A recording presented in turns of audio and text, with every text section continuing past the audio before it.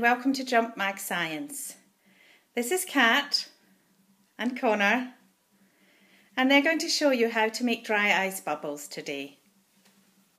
This is a normal bottle, we've just cut the top off, and this is a metal bowl with some party bubbles, and we've got a funnel and plastic tubing and just a plastic cup with the top cut off side.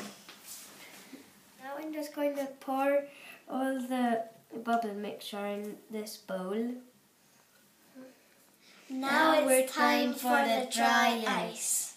Leave the instructions in the description box below. Also make sure that you don't touch the dry ice with your bare hands.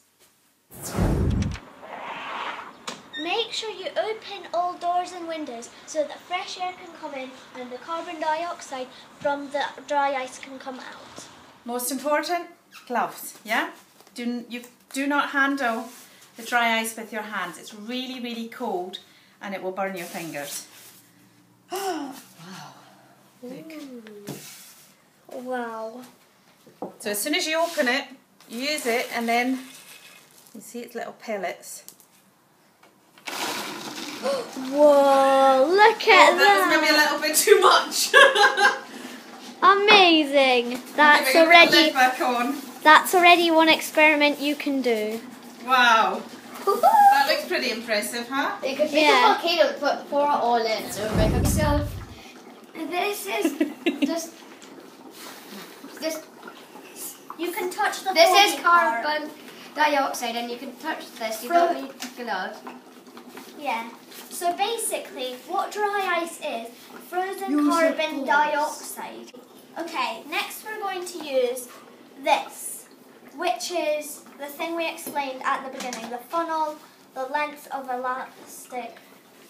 That's probably not the same. Look, see how that's coming out there? But if we dip it in some bubble solution, it No, should... I do this. Wait, put your goggles on. Could you put mine on, please? Thank you. Now, if we dip it in, it should come out as bubbles. Let's see if this works.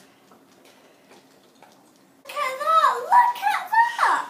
Here, no, put your gloves on, put your gloves on. Whoa, look at that, amazing!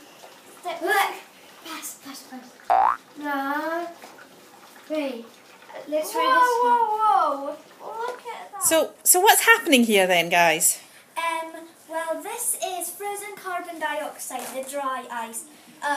It's melting sort of in the warm water. It's travelling up through this tube, and since we've dipped it into this bubble solution, it should come out as these really cool sort of Halloween-y bubbles.